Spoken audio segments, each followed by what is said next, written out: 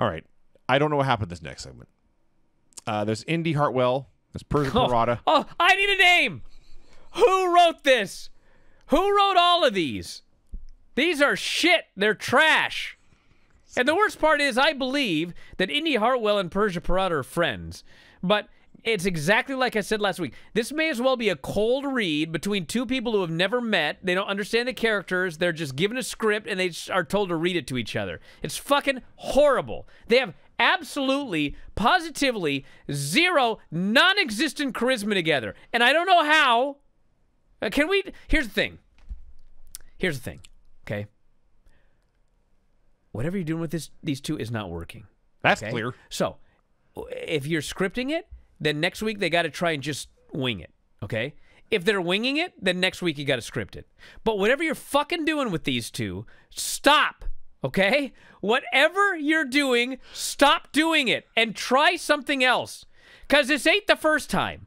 It's been week after week after week after week. And I heard Vince McMahon say on Pat McAfee's show that I learned from what doesn't work, okay? Well, listen, I'm telling you, this shit ain't working, and you need to learn that and try something different. God, I get so mad every time I see these. I mean, it's national fucking television. God damn it. The best I could get for the YWF was public access. And there wasn't one fucking thing we did in the YWF as bad as this shit. And this is on the USA fucking network on national television. Stop doing this. I'm now turning into Honolulu. I'd stomp my foot, but there's a glass table here. Now I just have to hit this fucking thing here. Stop it. God damn it. So they have a horrible argument about which of them is a cuter couple.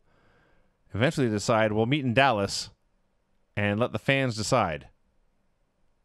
What does this mean? I don't know. Are they going to have a mixed tag match? No, they're going to have like some fucking voting. Or the fans... I said it was going to be voting, and Vinny goes, it's not going to be voting. The fans are just going to cheer or boo. That's voting.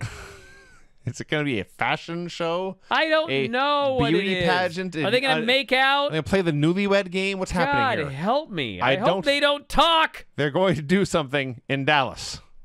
All right. The dramatic reading of the Hulk Hogan Brutus Beefcake promo. Please welcome the Megamaniacs, Brutus the Barber Beefcake, and Hulk Hogan. Well, you know something, Mean Gene? Now more than ever, with just 1 week away, I'm aware of how destiny is going to take its course, brother. Because just a few short weeks ago, bro, when I was laying in the weeds at Venice Beach, California, and I had Monday Night Raw tuned in, I saw Money Incorporated run across the ring with a metal attaché case with the speed of a lightning bolt. And as it crashed into Brutus, the bionic barber Beefcake, Blood Brother's face, I saw what I didn't want to see. I heard what I didn't want to hear. The emotions ran from head to toe. I chilled. I goosebumped. And I broke a sweat as I stood up, man. And I rushed from head to toe. I spent 2 days running up and down the aisles of Kmart, picking up that tonic, getting all that hair color together, and getting ready to do a number on Money Incorporated. I was sniffing for the hair tonic. I was sniffing for the bushwhacks. And lo and behold, as I kicked down the door of the Ramada Inn door at 48th and 8th Avenue, just a bit north of the Mid-City Gym, I found the brother, Brutus the Barber Beefcake, with his feet propped up on an ottoman, laid back in a lazy boy, watching Mo, Larry, and Curly with an ice pack on his nose.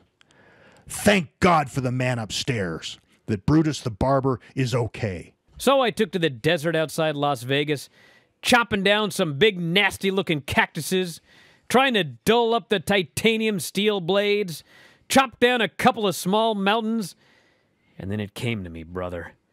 I knew that I'd just throw the scissors away because I'm just gonna yank the hair right out of their heads. So Las Vegas, Nevada, and the whole wide world, what are you gonna do when the Megamaniacs run wild on you? The Hulkster, Hulk Hogan, and Brutus the Barber Beefcake, and Mouth of the South, Jimmy Hart, the Mega Maniacs, perhaps the next tag team champions of the World Wrestling Federation. The Hulkster has never looked better live and in mint condition. If you enjoy these videos, for just $7.99 per month, you can enjoy full-length editions of The Bryan and Vinny Show, Wrestling Observer Live, Figure 4 Daily with Tom Lawler and Lance Storm, the Mad Men Podcast, Speak Now Pro Wrestling with Denise Salcedo, and more, plus hundreds of archived shows, all in beautiful HD.